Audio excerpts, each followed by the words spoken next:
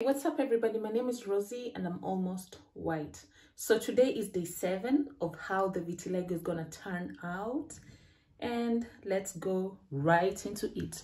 Okay, I don't see any changes, do you? If you see any changes, please let me know, because I think I'm missing out on something. But the area is honestly lightening up. I have applied lots of lotion, but the area is definitely lighting up. If you look at this area, it's a little bit different from day 1. And also this area, I think there's a lot of things going on in this area.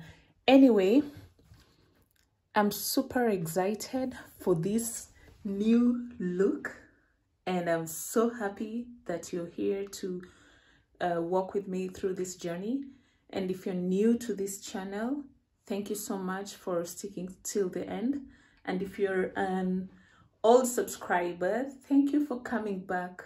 See you. Bye.